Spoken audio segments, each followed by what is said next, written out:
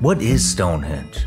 What is it? I think it's part of an ancient technology, and that's the only thing that makes sense to me. I think all of these ancient structures that are using this orientation to the heavens, that's what they've got in common. They have a common geometry, a common orientation, and there's another factor too. It also seems that they're not located randomly. They're placed auspiciously with respect to the geometry. More than is coincident that they're located with respect to the geological structures, particularly fault lines in the earth, which opens up an interesting realm of possibilities because there's other research that suggests that frequency and vibration. Yes.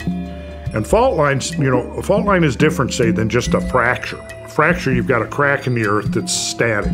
But a fault line, those rocks are moving with respect to each other under pressure.